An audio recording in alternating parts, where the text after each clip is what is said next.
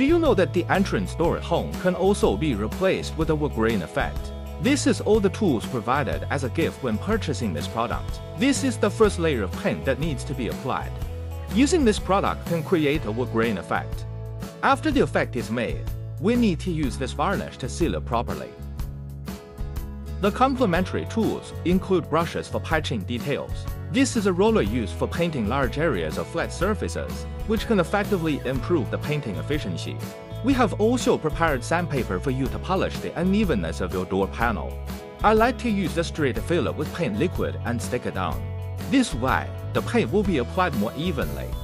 Finally, I would like to introduce this artifact protection film for furniture protection. Before starting painting, you need to wear gloves to avoid sticking paint.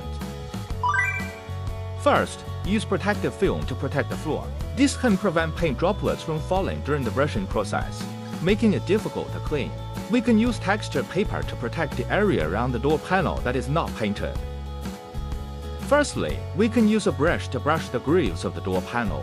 When opening the paint can, remember to stir evenly to avoid pigment deposition and uneven color when brushing it out. Remember to apply evenly back and forth when applying.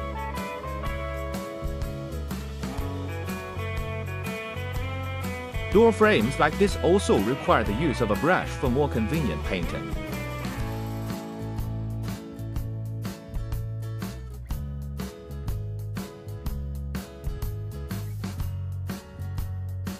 We use a roller for roller coating on flat areas.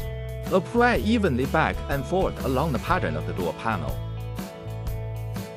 The coverage is very strong, and this is the first time it completely covers it. Color paint usually needs to be applied twice, with an interval of 2 hours between each coat.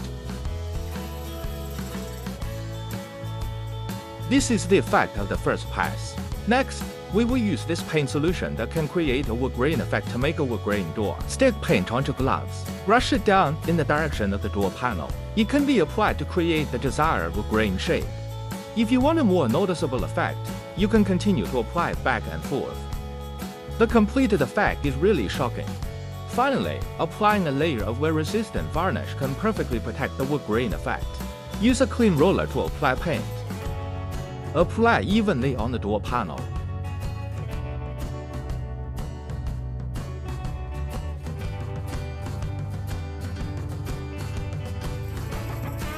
After painting, remove the protective film. Remember to tear off the surrounding textured paper as well. Let's see if the completion effect is amazing.